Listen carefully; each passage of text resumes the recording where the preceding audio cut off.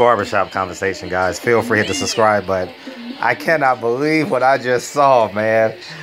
I wasn't even watching the game to the last 2 minutes of the game, and my boy called me. Was like, "Are you watching this?" I'm like, "Watching what?"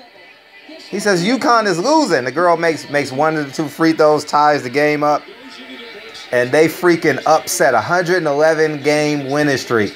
Wow.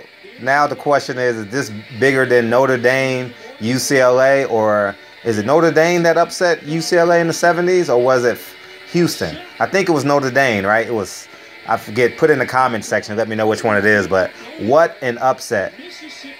Vegas, you know how much money people bet on UConn to win a national championship?